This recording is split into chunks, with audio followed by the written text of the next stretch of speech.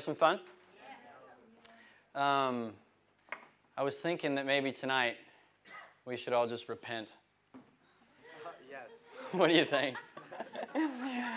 As I've been journeying with Jesus, oh, that's a little bit loud, eh? Oh, that's a bit better. As I've been journeying with Jesus for the last little while, really since my DTS here back in 2001, I've kind of picked up on this thing that repentance is really good for me.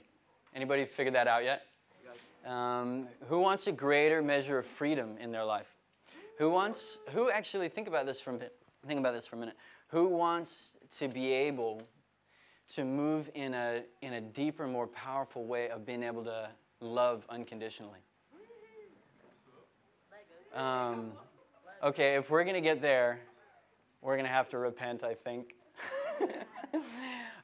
So it's good for us. But so that's where we're going to kind of move towards tonight. And I just want to get healed up. You know, one thing I've noticed about Jesus is that he seems to always be in the mood for healing, like always. You know, and so I think that's what I've got faith for tonight. I've got faith for the healing of our hearts, and just get stuff right with God, and to get closer with each other, really, and get closer with God.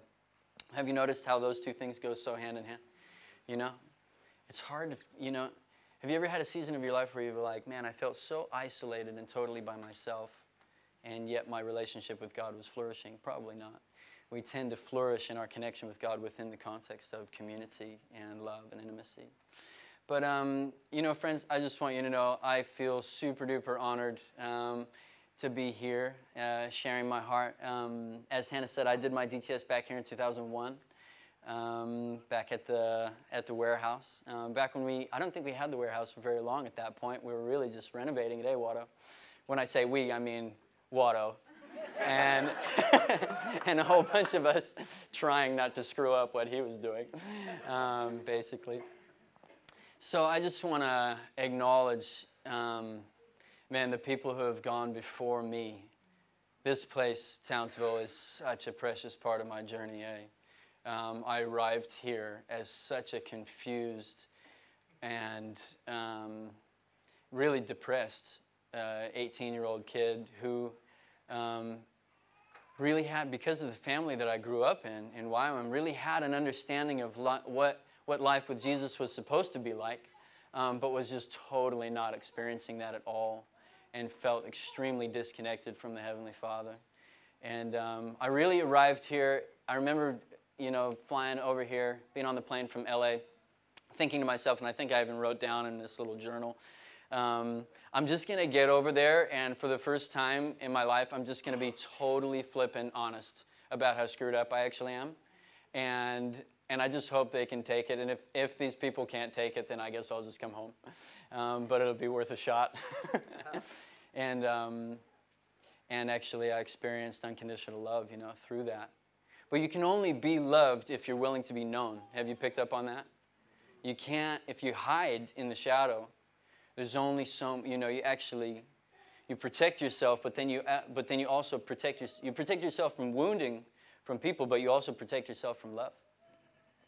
And so we have to make a choice to be known, to actually expose the truth of what's really going on inside of us, what's really happening with us, to actually be able to experience unconditional love. That's what I experienced. Ken, you know, did our openness and brokenness week on week 2, and I was the first one up there.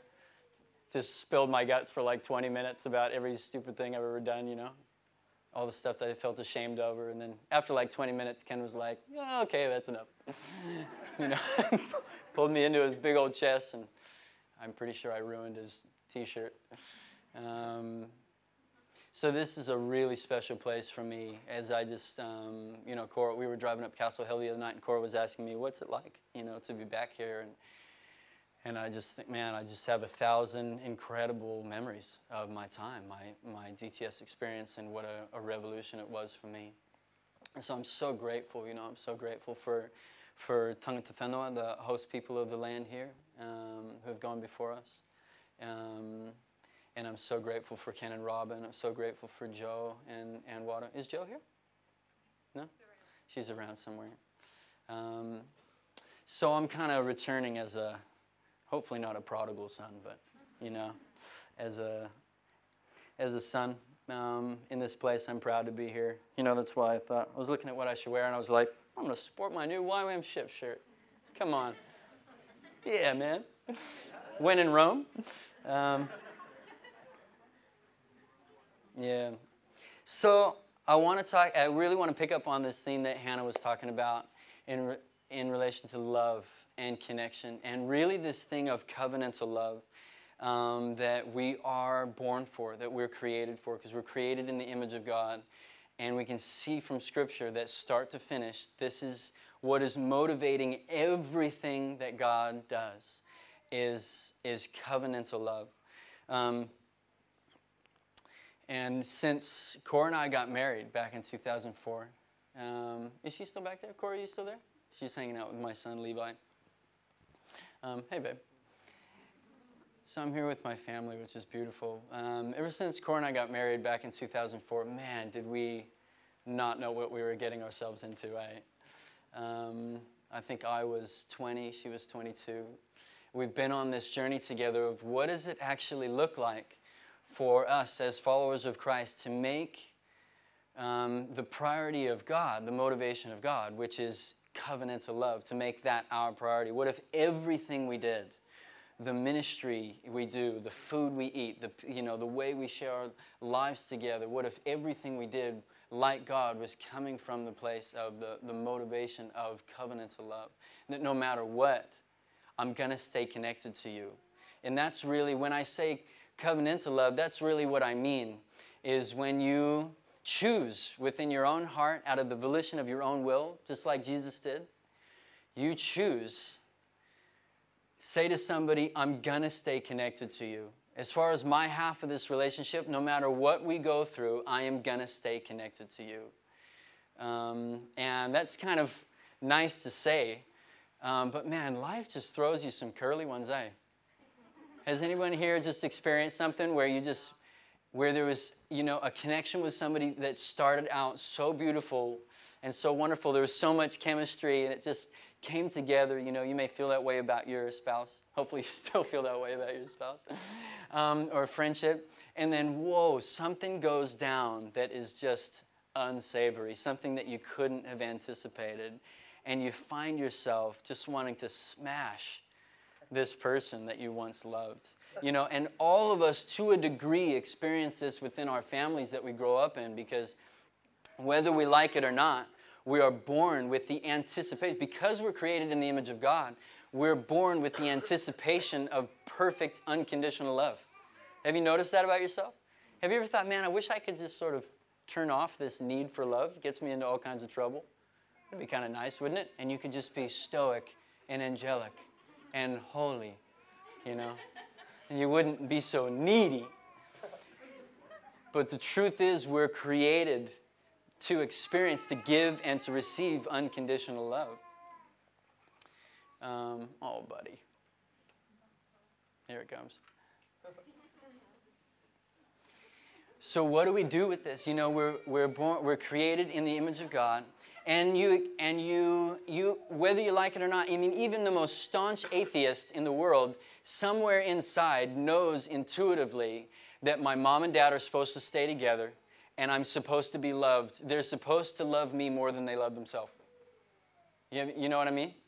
Like everybody, that is just in the script of the human heart. My mom and dad are supposed to love each other, and they're supposed to put me first.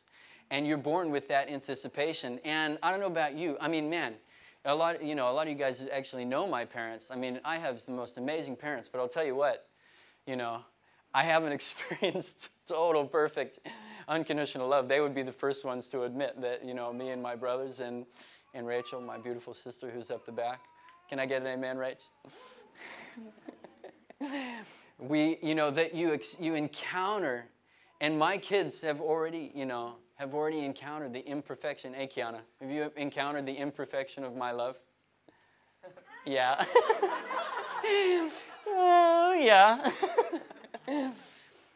And so we go through stuff that hurts, man. That hurts, and it's disappointing, and it's painful. And we see Jesus calling us and modeling to us this standard that he wants us to see in his life, to receive from him.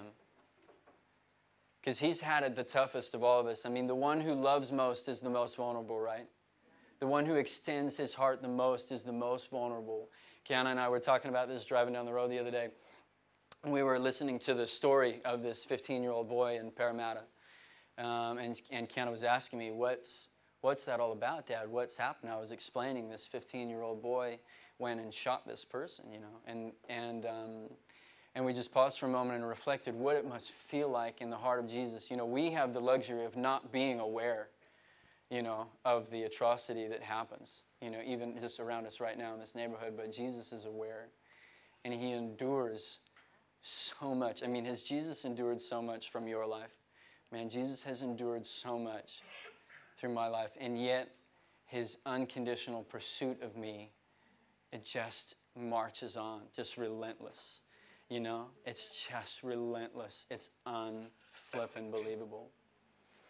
And so he calls us, he models it to us, and then he calls us to walk in that kind of unconditional love. That we would walk in that. And he does this crazy, crazy thing before he ascends to be with his dad. And he prays this prayer where he says, okay, Dad, this is what I want. I want them to be as perfect in their relationship with each other as your and I's relationship is. And you just look at that and you just go, that's cute, Jesus. But, you know, not really, right? And yet here we've got to deal with that. We've got to be confronted by that, this standard of what the dream in our Jesus' heart. This is the dream in his heart. This is his priority. This is what he said was precious to him. This is what he wants. And we see there Paul backing him up saying, you know, you can move mountains. You can speak every tongue. I mean, seriously, imagine for a second how freaked out and impressed you would be with me if I went, okay, guys, check this out. This is what I'm going to do tonight. And I just like picked up this monitor speaker and just like floated it across the room and put it back. You would all be like, what? You know? And I'd be on the news tomorrow, and it would just be the most impressive thing in the world, wouldn't it? I mean, how impressive would that be? And yet, Paul says it is a total nonsense. It absolutely, completely, and utterly nothing if it is not on the foundation of self-sacrificial, unconditional love. And so, this is our calling as followers of Christ, to gather people around us and to say, hey, I am going to stay connected to you. And you know what, Aussies, like this is what I learned here in Australia. This is what I learned. I didn't have a clue about any of this, but when I came here and I saw the way we do friendship here, or we say mateship, where we stay connected. You know, this is, and so I know I'm preaching to the choir here. I know this is our bread and butter, but I want to exhort you again that this is what is so precious. And all of us, you may not be Australian, but you've come into Australia. You've come under the spiritual covering of spiritual mothers and fathers who are Australian. And so this, I'm speaking to you as well. So Cora and I, you know, we got married and we started grappling with what does it look like for unconditional love to be the foundation of what we do in ministry in particular. We were working with YWAM in Newcastle, and our base leader at the time, someone who is such an important person in my life. I met him while I was doing my DTS up here. There's a guy named Dave Stevenson, and he was speaking on the Holy Spirit, and he just got us all messed up, just totally freaked out and messed up. And I was just like, I asked Jesus during his week, I said, God, could I please cancel all my other plans and just go and do whatever that guy is doing? And Jesus didn't answer me up until the last week of my DTS, and he said, yes, okay, you can go and serve that guy. So I did, and he had this phrase. He would talk about friends together in ministry, that fundamentally, first and foremost, we're friends who go out together in ministry. And Cora and I were grappling with this. And you know what happened to you guys? God in 2007, God spoke to Cora and I, that he wanted to send us over to New Zealand. Now, my dad is from West Auckland in New Zealand. My mom's Californian, so I'm kind of a New Zealander and an American. People say, which one are you? And I say, I'm both. You just have to deal with that. Anybody else? Dual nationality people up in here? Cool, my homies. And so we came to New Zealand, and you know what, you guys? We had so much promise. We had all these passages from Scripture about entering into the promised land, and it's going to be milk and honey, you know, and all this epic stuff. And we're going to have wide open spaces to really explore who we are. Because, you know, at that point for 8 years, and it was beautiful and wonderful, but for 8 years, I served, Cora and I just served our butts off in that YWAM context. And whatever that community needed, we did. And it was good for me to learn to serve in that context. I ran the kitchen. I ran accounts receivable. That was probably my least favorite. But the kitchen was the hardest. Who are my kitchen people up in here? The mad, you know, props to these guys. There's nowhere on the YWAM base that more people will be immediately affected if you screw up your job than the kitchen. And I learned that. Everybody should take some time to not just do work duties in the kitchen, but actually run the kitchen and feel the weight every single day of everyone's hunger. You know, it's actually pretty intense. So I ran that. I was in, you know, band ministries, touring all around New South Wales. You know, you name it, we did it in that environment. And so we were excited coming into New Zealand. We were going to explore the unique thing that we were carrying in our hearts.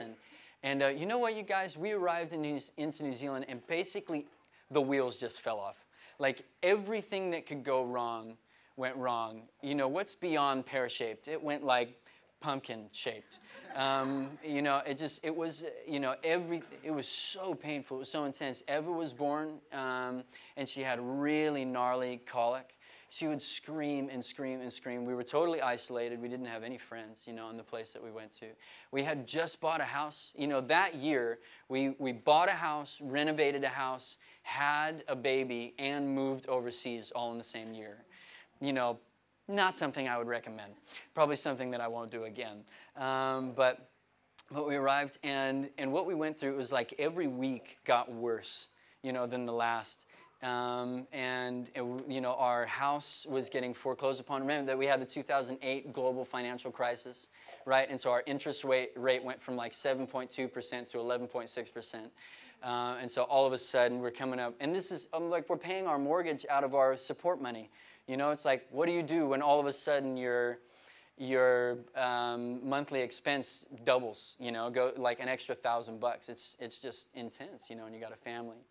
And I got a job working at a plastics factory, doing night shifts at a plastics factory, which was awesome. I went from being the training director at YWAM Newcastle with about 30 staff under my leadership and all these students, and feeling like the man, you know, walking around the base, you know, as this young leader with all this responsibility, super fly. And then like a month later, I was the plastics factory, you know, floor worker, working 8 p.m. to 8 a.m. every night, and my boss was like a 16-year-old kid. And I have a picture of me with cuts on all 10 digits of my fingers the first night that I worked there, because I was so exhausted by 3 in the morning, and I'm like slicing plastic over and over. I've got a Band-Aid on all 10 fingers. It was humiliating, you know, it was really humiliating. And I remember going out in our smoko break and asking, and just going, Jesus, like, what the heck are you doing to me? Like, I thought you loved me, you know. You said you hate me, I knew it. And we laugh about it now, but I'm hoping that you're laughing because you know what I'm talking about. You know what I mean? Those moments. It's like, God must be angry because my circumstances aren't going well. Oh, but then my circumstances are good. God must be happy. It's not really like that. And you know, God asked me this question, you know, because all my fellow workers were all these young people, all these teenagers, and we had been doing all this youth ministry, and I felt the Holy Spirit ask me, Matt, do you still care about young people? And it was like, when the lights fade, when my title is gone, when no one's watching, you know, when I have nothing to write in my newsletter except for the fact that I'm depressed, and I've been a terrible husband lately, and a terrible dad. That's my newsletter. Please support me. and I'm exhausted and I want to shoot myself. You know? Even in this, I felt the Holy Spirit ask Matt, do you still love young people? And you know what? Sometimes we think God tests us to prove how screwed up we are. You know, I don't think it's like that with God. I think God actually likes to bring us through stuff to reveal the glory of his kids, you know, to actually reveal the beauty of us. And you know, to my own amazement, you know, my answer to that question was yes. Even in the total despair of the situation, you know, by the grace of God, my answer was, yes, Father, I still do. And I got off my butt and I reached out to those kids, you know, and led a couple of them to the Lord, and it was actually beautiful. It was a beautiful process, but man, it was painful. But that whole time where every week, you know, the bank is foreclosing on our house, and actually I got a surprise in the mail from the IRS back in the States. I mean, I arrived as an 18-year-old kid in Australia, like the last thing I'm thinking about is the IRS and my obligations back to Uncle Sam. You know, I was like, I don't even live in America. And then all of a sudden, Uncle Sam was like, knock, knock, knock. You owe the USA $16,000. And because we'd raised all this money to buy this house in Australia, and all of a sudden we appeared on Uncle Sam's radar. And so, like, we were just going, how could this nightmare get worse? And, you know, it was a beautiful thing because I don't believe that God designs difficult circumstances for his kids. I would never do that for my kids, and God's a lot better dad than I am. So I don't know if that messes with your theology, but you can just sort of chew on that one.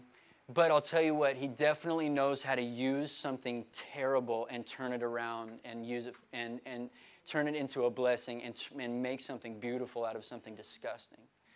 And you know, in that season of life, some deep things, some deep accusations against God that were lurking in our hearts that didn't come to the surface when we were comfortable, but when we were really uncomfortable, some deep, like, you suck, God.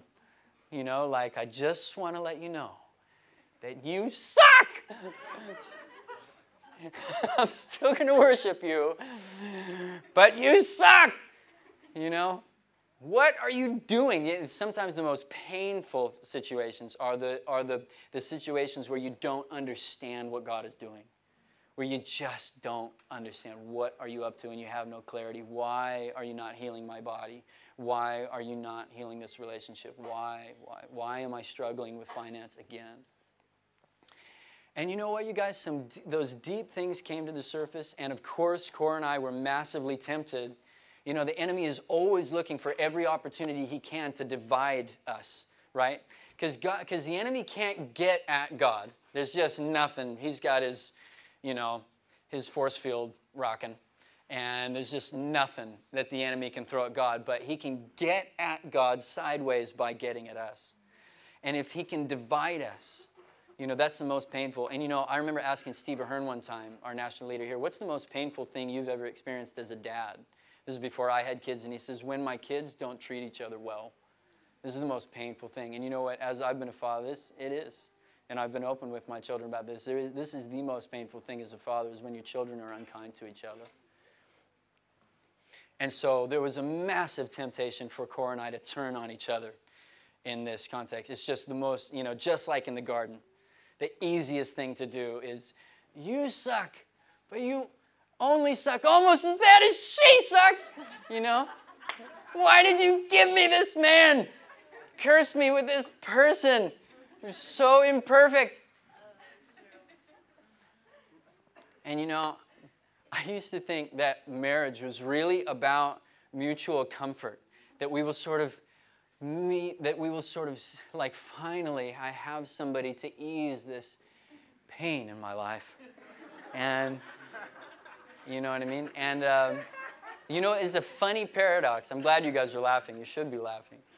You know, there's a funny paradox. We have these beliefs that lurk under our subconscious, though, don't we? You know what I'm talking about? You know, I wasn't aware of that. If you would have told me, I would have been like, no, marriage is about the glory of God, or something really spiritual. But when push comes to shove, you find out what you really believe, don't you? You find out those beliefs that are really down deep in there. When you're in a situation where you are not able to love this person unconditionally, no matter how much you strive to squeeze love out of your heart for this person because it's the right thing to do. All that keeps coming out is, you suck! You know, to your outreach leader, you know, or your staff member, or your fellow student, or your ministry partner. It's like, I love you unconditionally, but deep down, I'm imagining punching you in the face. I don't know what this is like for girls, but I know for guys, or maybe it's just me, but I know something's not right when I'm like just on my day off and I'm like daydreaming, and like all of a sudden I'm daydreaming about like winning an argument with this person and then grabbing them by the hair and like bashing them in the face with my knee. And I'm like, okay, why is my imagination going there? Like, something might not be right here, you know? So I've learned over the years that it's weird. It's weird if followers of Christ, full of the Holy Spirit, follow me on this one, you guys. Can you agree with me on this? Followers of Christ, filled with the Holy Spirit, redeemed. If we are not moving in unconditional love, it's weird. Can you guys agree with me on this? Oh, yeah. When I'm saying it's weird, I don't mean it's uncommon. It is common, unfortunately, but we've got to agree this is not normal. This is not normal behavior. This isn't actually what's supposed to come out of us. When something other than unconditional and perfect love comes out of us, it falls short of the standard that Jesus has held. And we've got to take a step back and go, that's weird. Why would somebody who's full of the Holy Spirit, totally renewed, offer something less than unconditional love? Because there's only one Spirit, right? And the mind follows the Spirit. So, where is that coming from? Probably not the Holy Spirit. As we go through stuff, and Cora and I went through this stuff, man. You know what happened? Is that after 8 months, God completely rescued us. I canceled every speaking engagement I had. I canceled all of the ministry we were doing. We actually did communicate to our supporters and just said, look, the truth is, actually, we're not doing any ministry. We're just trying to survive right now. We're trying not to lose our house. We're trying not to kill any of members of our family. We're trying, that's just a joke, kids. Just kidding. We're just hanging in there, and to our amazement, all of our supporters really hung in there with us through it. But there's one thing. I picked up the phone. I called Darcy McLaughlin to cancel this trip I had to the Gold Coast, and I felt the Holy Spirit apprehend me, say, put the phone down. It was the first thing I'd heard from the Holy Spirit in ages. I was like, yay! And a sense from the Spirit, you know. I'm not on my DTS. It's like after being a leader in Youth with a Mission. What? I wasn't hearing from God? Yes. I went through a season of my life where I could not hear from God. It was terrible. It was awful.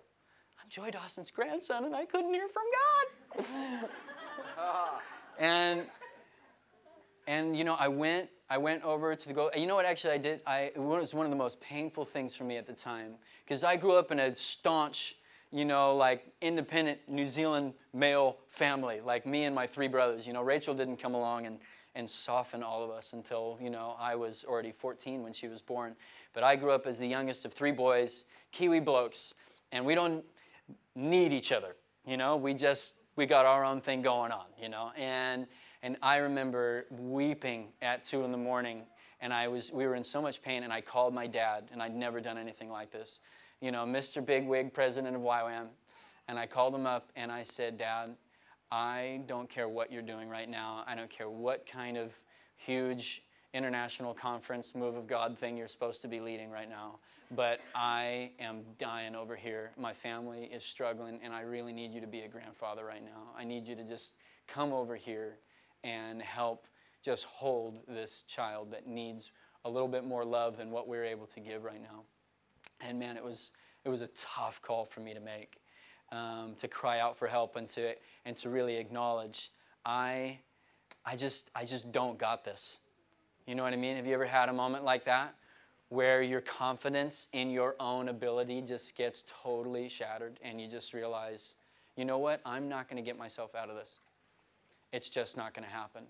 No matter how hard I try, no matter how fast I run, I can apply all of my strength to this, but I'm just not going to get myself out of this situation. And he came. He totally did. He canceled some conference that he was probably supposed to lead, you know, that probably would have led to world revival and is why we're still here evangelizing.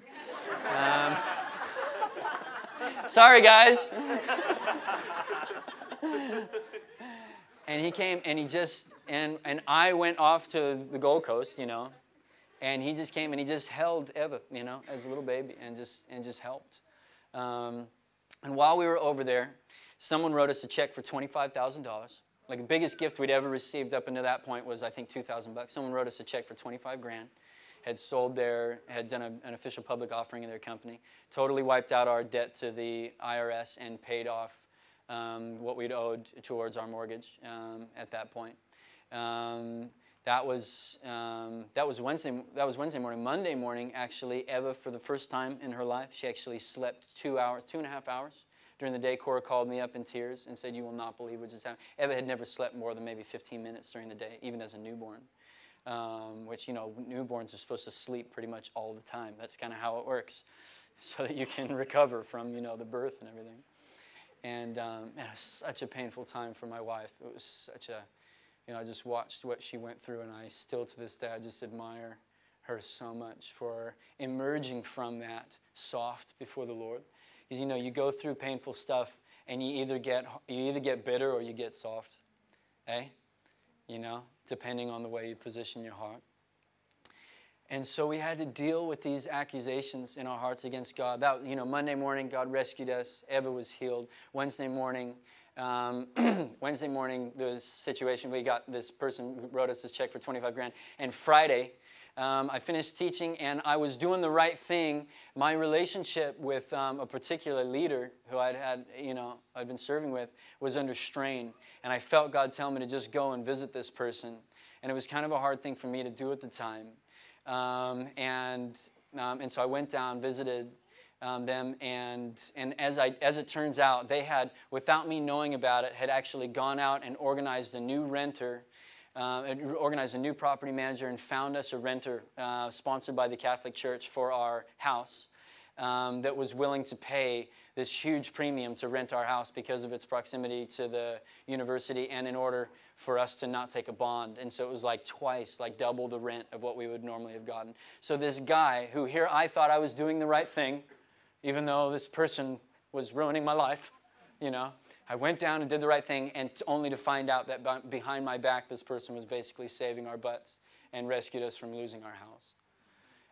And I came back so humbled, you guys. I just came back like rescued. You know, like have you ever been out past the breakers and you know, at the beach, and you just go, "I'm not strong enough," and you just put your hand up? It's just that moment, like, okay, I'm not getting through this.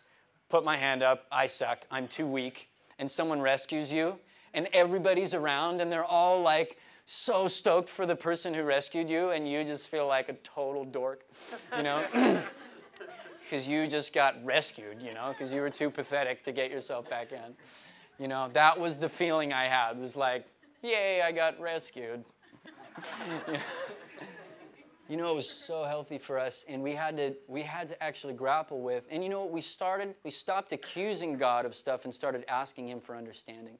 And you know what happened? You know what we found out? Actually, God showed us a bunch of choices that we had made that led to the circumstances that we were in. That's all it was. God wasn't designing this huge labyrinth of pain for us so that we would be, you know, tested. Actually, we just made some stupid decisions, and we really needed, and the reality of those decisions caught up with us, and we had to endure through it. So I hadn't crossed my T's and dotted my I's with the IRS. You know, I had ignored some warnings about that. We had, you know, the colic had to do with some of our dietary stuff, you know, with Eva. There was stuff going on.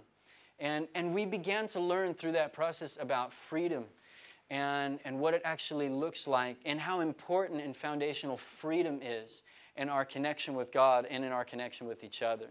Because, you know, why is freedom so flippin' important to Jesus? Have you noticed that your freedom is even more important to Jesus than it is to you? Sorry. Totally scratch what I just said, because that was probably total heresy. Your freedom is so much more important to Jesus than it even is to you. Have you ever gotten to a point where you're like, okay, Jesus, enough freedom. I'm good. This'll do, you know. And Jesus is going more. Why is your freedom so important to the Lord? Do you know, if you are not totally free, Jesus doesn't get what he wants. Jesus doesn't get what he's after, because love is actually defined in freedom. That's what makes Cora and I's relationship, that's what makes family, that's what makes covenantal love so flippin' powerful. It's even more powerful than my relationship with my children, because this relationship I chose. I chose on that day, on August 14th of 2004, I made a decision that day. I looked this woman in the eyes who I was pretty sure was perfect at the time. And she's been pretty close to perfect, but, you know. And we looked at each other, and it was terrifying and beautiful because of the gravity of the situation. Now imagine, replay that scenario, but this time I pull out, you know, a 45 Magnum, and I point it to her head at the altar. And she says, my love, why have you got a gun in my face? Wherefore art thou? You know, and because that's how you speak at the altar. And I say, oh, don't worry about this. It's just in case you change your mind. I love you so much. I just want to make sure this all works out. You'd be going, okay, the beauty kind of disappeared. Remember Fred, you know, a couple weeks ago, he talked about our gospel needs to be beautiful. Remember that? This is what it's, you know what's beautiful is freedom. What's beautiful is that it's free. It's freedom. It's a choice you make. And love cannot exist without freedom. And so we began to, if this is the priority of God, you know, of doing life in this way through covenantal love, how do we let all of ministry flow out of that? Let's just check out, I'm winding it home. Whoa, time is getting away from me. Sorry, guys. I'm a little bit excited. Is this okay? Okay, cool. Maybe before, you guys all know Ephesians 4 anyway, so I'll just read it out quickly instead of putting it up there. But, you know, as we got through this, God began to say some crazy stuff to us. Check this out, you guys. Here's some of the wacky stuff God started speaking to us. God started saying, he said to us something that just has changed everything. He said, don't build something that can withstand a lack of love. Don't, in ministry, in whatever you do, God's saying, I don't do that. I don't build stuff that can exist without love. When love departs, everything should fall apart. Like when love departs between you and the Father, does he play pretendies with you? Does he? Seriously, you guys, does God, when you are behind the scenes, you know, full of shame and stuff, does God play pretendies with you? He doesn't. God does not build stuff that can withstand a lack of real, genuine love. I thought, man, what would it look like if we did that? If we didn't build anything. And I realized in ministry so often, when I wanted to reach out to create some structure around something, it was usually a fear in my heart. I wanted to bolster up a way of making sure that we all still move towards the objective, even though we kind of hated each other. Even though we kind of weren't in love with each other. But it's all about the goal. Well, what is the goal? What is the goal? The goal is love. The goal is unconditional love. That is the way of the kingdom. God started talking to us about not sacrificing the way of the kingdom for the objective of the kingdom. But it's got to flow out of unconditional love. And you know what, you guys? You know what this did in our lives? And it was so painful for me, but it slowed everything down. And all of a sudden, I had to start getting confronted about my own role as a husband and my role as a father. And that was a spooky thing for me because I could do my ministry thing, you know, and get by pretty quick. But man, your family will keep you honest. You know what I'm talking about? You know, your family, your children, when you have to look your child in the eye and acknowledge that you have done something unkind, that you have misrepresented the character of God to your own child. I mean, Kiana and I were just doing this a few days ago at the Strand where we were just weeping together over some stuff that she experienced when she was a little baby that she probably doesn't remember in her mind, but that her soul will have the memory of, that I had to take responsibility for. Another layer of something Cora and I are diving into. I realized, man, I dropped the ball on that. I did not represent the character of God to my own child. And we had to work through that. Hey, Kiana. Hey, she forgave me because she loves me. Jesus said to Cora and I, when your children are flourishing, you will be bearing the kind of fruit that I love. Man, that was a confronting one for me. It's like, it's so much easier to just check out of the building of my family and go do something impressive over here with ministry. But what if the ministry what if actually the fruit that God really wants is what flows out of that context of covenantal love? Because that is the picture. You know, we didn't choose these metaphors. We didn't design marriage. We're not the ones that chose the metaphor of husband and wife for our connection with God. He chooses these metaphors. He said, it's like you're my bride. It's like you're my child. That's what it's like. And you know what? God is so open about his emotions. Have you noticed that about God? In Ephesians 4, it talks a lot about speaking the truth to each other in love. And this is where I want to kind of wind up and get to our application tonight. Just hope and see what the Spirit wants to do in the room. And I think it'll be unique for all of us. But Ephesians talks to us about being real with each other. And through the process of actually speaking the truth to each other, man, I got to tell you guys something. If you could have shown me a video of me saying this right now to me, like 10 or even 5 or 6 years ago, my jaw would have hit the floor. Like, this has been such a painful journey for me to learn to actually love myself and love the people around me enough to speak the truth in love. And when we think of the truth, we tend to think of like holy truths, important truths, like doctrinal truths, you know, holy things, or like ministry callings and stuff. But what kind of truth does the Father and His Son and the Spirit speak to us? What kind of truths are they constantly speaking to us? They're talking about their feelings. Have you noticed that? Constantly, God is talking about how He feels, His emotions. And we tend to think, oh, I'm not going to burden this person with what I feel. Man, I'll tell you what, that is so out of whack with the character of God. What does the Father say when Jesus comes up out of the water?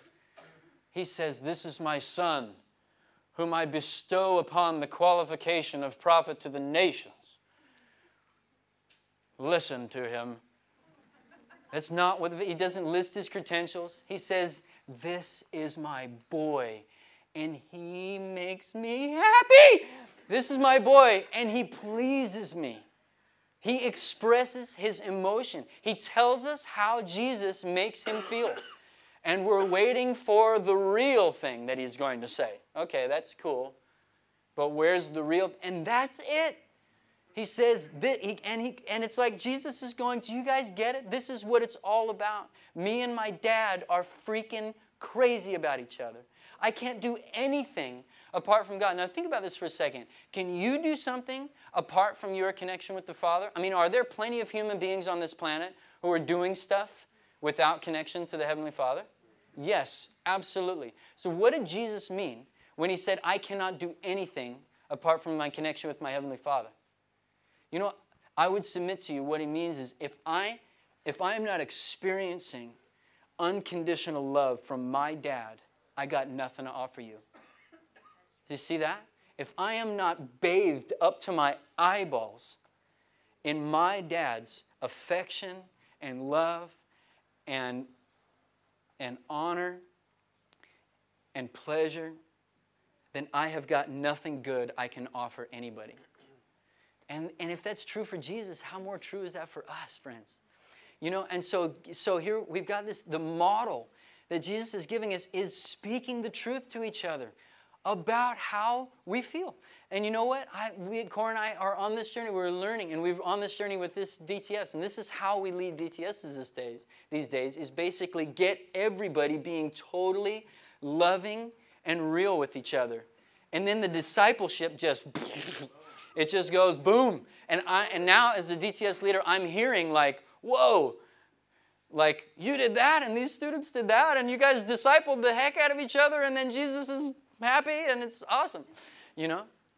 And we see in that scripture that what the whole plan is when two people who are different, and I mean the most fundamental difference, male and female, right?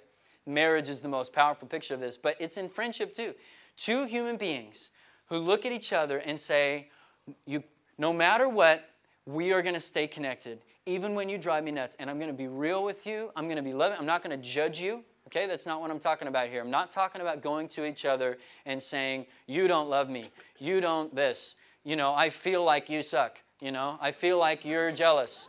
Or I perceive all of this crap in your life. You know, like, hey, I want to speak the truth to you, brother. I perceive that you are full of judgment. You know, I perceive all this. That's not what I'm talking about. Okay, what I'm talking about is fighting for the connection. And saying to somebody, this is me and Joseph do this. Hey, Joseph, you know, Joseph did this to Cora and I a few nights ago, where something that we did, he didn't like, it didn't feel right to him. And he's under our care right now. I like to say he's over our leadership. He's standing on our leadership. And it didn't feel right for him. And he came to us because he values our connection that much. And he said, hey, can I be honest with you? I don't have a comment about the state of your heart. I don't have a judgment or an opinion about what's in your heart, but can I tell you how what you did made me feel? This is what Jesus does to you and I, right?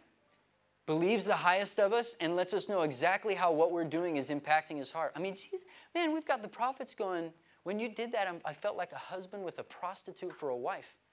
I mean, that's pretty full on. Have you ever said that to somebody?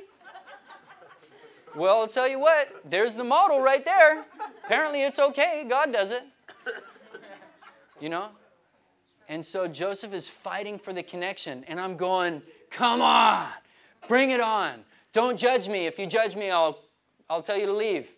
I don't want people around me who judge my heart. That's not what I need.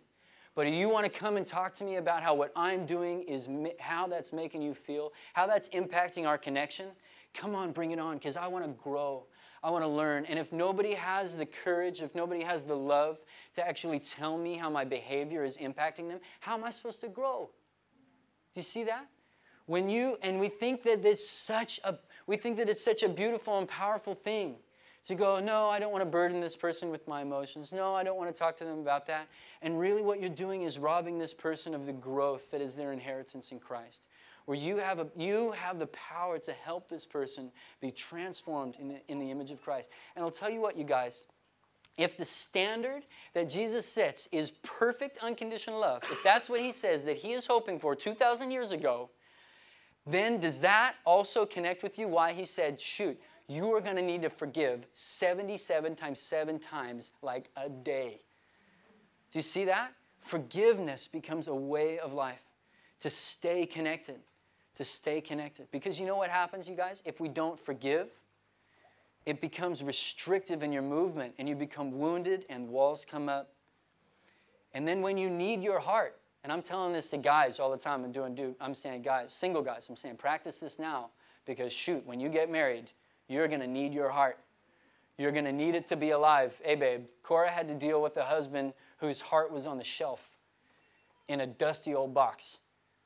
And she had to love me through that. And I had to grow up and actually get in touch with my own heart in order to be able to love. And here I thought I was protecting everybody and protecting myself. And the truth was, actually, I was just shutting off love.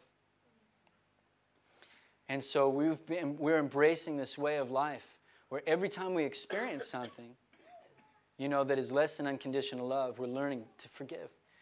And I'll tell you what, there's a big difference between excusing someone's behavior and embracing, hey, that's not okay, but I forgive you. Do you see that? See the difference? You can't forgive somebody and excuse their behavior at the same time, can you? You can't say, it's okay, and I forgive you. The pathway to forgiveness is to start by saying, you know what, that's actually not okay. It's actually not okay. But wait a minute, I'm on my high horse. Who am I to say that that's not okay? Well, you know what? You're a child of God. Yeah, you've been unkind to other people as well, But you've got to steward your heart and say, you know what? That's not okay what that person did, but I forgive you, Dad. I forgive you, Matt. I forgive you. So, I mean, as you can see, I could probably talk forever about this stuff. But I feel like we're catching this. And I'm feeling the Spirit of God, exhorting all of us to keep the main thing the main thing. The priority of God has always been, and it always will be, your covenantal relationships. Who are the people? You know what I mean? We get so hung up on what we do, on what we're going to do, what my calling is.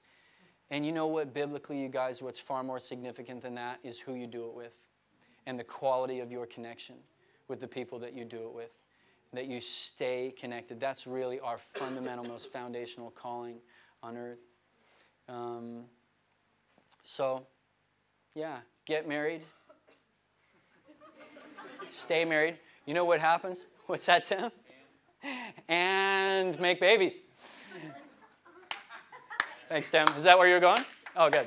Have you noticed that actually, this relation? I'm doing it. There it is. I do it. Somebody recently did an impersonation of me, and they were doing this, and I was like, I don't do that. That's ridiculous. Who would do that? And I just saw myself doing it.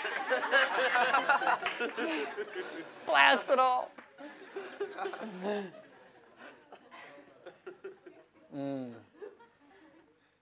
When you get married, when you say to somebody, we're going to stay connected, there's 3 possible outcomes. You're either going to get divorced, which is in our day and age, unfortunately, absolutely rampant. I've had 6 close friends get divorced who have been married more recently than Cora and I. And I'm 32 years old. You're either going to get divorced, you're going to get emotionally divorced. How many of you know what I'm talking about? I mean, don't put your hand up, but you may have been raised in a family where mom and dad were emotionally divorced. You're either going to get divorced, you're going to get emotionally divorced, or what's the third option? You're going to grow. You're going to grow. If you're willing to be known, if you're willing to expose the truth about what's really going on inside of you, you're going to grow. So I just want to submit that to you, friends. Can we get those questions up there? So there's a few of them. Do we have the other ones as well, or just those 2?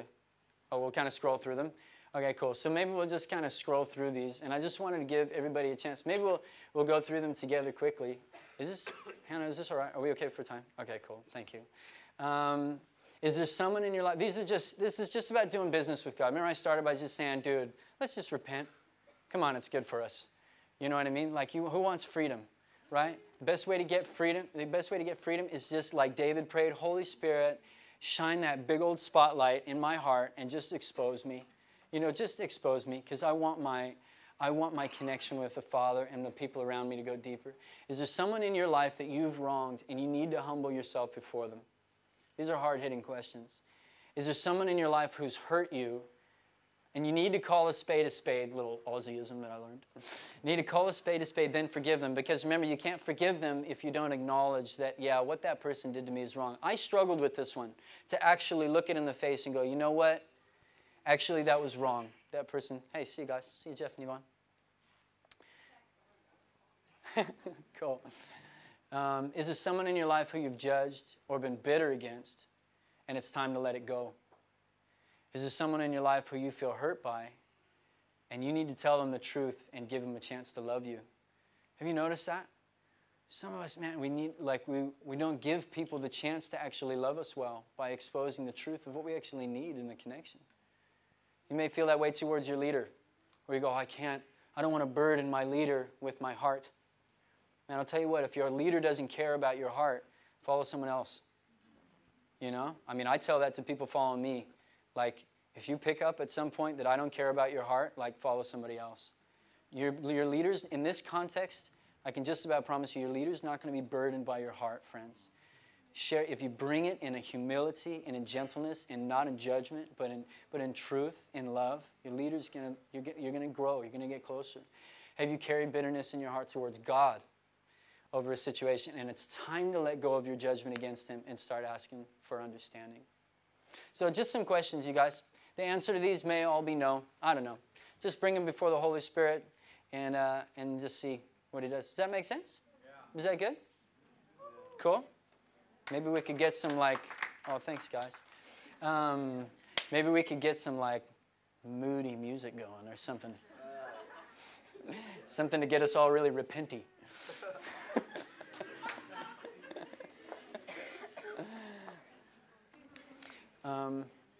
Yeah, so we'll scroll through those and just ponder them. Feel free to do business now too. If there's somebody you want to connect with, or even just get into pairs or chalk stuff through, feel free to do that. But I'll just leave it to let the Holy Spirit move amongst us how he wants to. Love you guys so much. It's such a privilege to be here. There's so much favor of God on you as a community. You probably don't actually even realize, do you? When you're outside of YWAM Townsville, you actually realize, holy smokes, there is so much favor on you guys. It's epic, and it's such an honor to even be a part of the same family as you guys. It's a point. If I'm at the hairdresser, I probably just start talking about what you do and just say, they ask me what I do, and I'm talk about what Hannah does. I'm I'm with her, So I'm not even kidding. Okay. Thank you, Holy Spirit. But let's just say yes to the Lord, shall we? Maybe that's the right place to end. And we just come before you, Holy Spirit, and we just say yes. We just say yes to your conviction, yes to your love, yes to your confrontation. You discipline the ones you love. We trust you, God. Amen.